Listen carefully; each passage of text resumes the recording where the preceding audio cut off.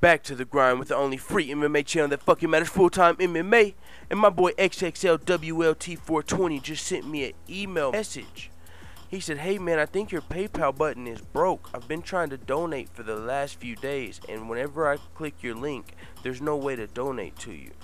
And you know what? That's funny you say that. Because my shit's been dry as fuck, bro. But no. I fucking went and I checked, and you were right. Yeah, but I think that shit's fixed now, so my bad, dude. But anyways, he also said, what do you think about Nick Diaz facing a suspension for a possible anti-doping violation? I did just see that shit when I woke up, brother, and I got an article right here, so let's get into it. And if you remember, Dana White just yesterday or the day before just said he doesn't think Nick Diaz or Ronda Rousey will ever fight again. But he wasn't saying because of this. He was saying because it's a young man's game and you have to be hungry. So Dana was hinting that he wasn't hungry, and you know, and this right here, this is not good at all. I mean, this gets pretty deep though. So let's get into it. Supposedly, okay, he didn't fail a suspension for drugs or anything. It wasn't weed. It wasn't steroids or anything like that. But under USADA, you have to tell where you are. You have to tell where you're going to be every day for the next 3 months. There's an app on your phone. You have to tell where you're going to be every day for the next 3 months. And so USADA can get a hold of you for random testing.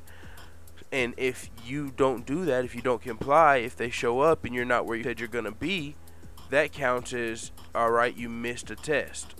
You can miss 3 tests and then you face a possible suspension, and it's like you get flagged. So supposedly Nick Diaz has not been able to be located 3 separate occasions now, and so now he's facing the consequences and repercussions. Damn, this is fucking weird as hell, man. Because first of all, I mean, yeah, this is shitty, you know. Nick Diaz is known for, you know, being a clean fighter, known for speaking out against steroids. So the fact that he's getting flagged by USADA is already weird, even though he's been flagged before for marijuana, suspended for 5 years. Everyone signed a petition and got lifted early. He still hasn't fought since then, and now he's getting flagged again, but for a different reason.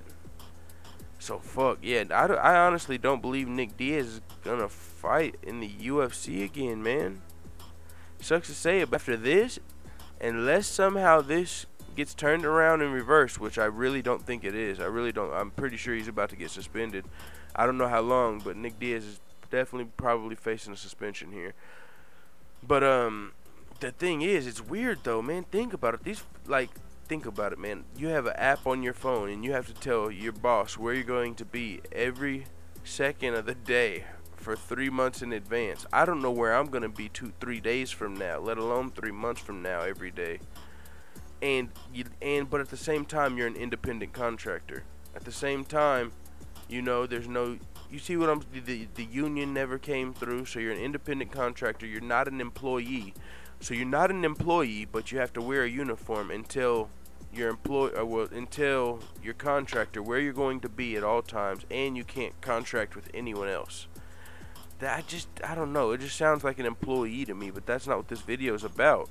But that is weird, you know. It's like that's why he's getting suspended, because he didn't let them know where he was every second of the day. So when they tried to locate him where he said he was going to be and he wasn't there, now, oh, there's 1 flag. After 3 of those, and you know Nick Diaz, he's probably fucking got high and passed out somewhere, you know.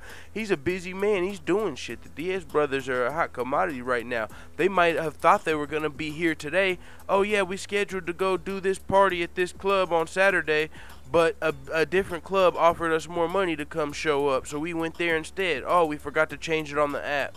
So now that's 3 flags, and I mean, I don't know.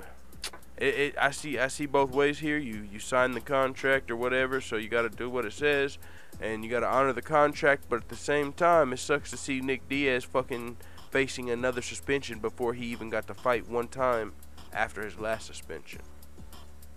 So I'll be looking forward to the comments on this video. With that being said, I don't know what else to say, man. It is what it is. Let the hitters know what the fuck you tell me in the comments, dude.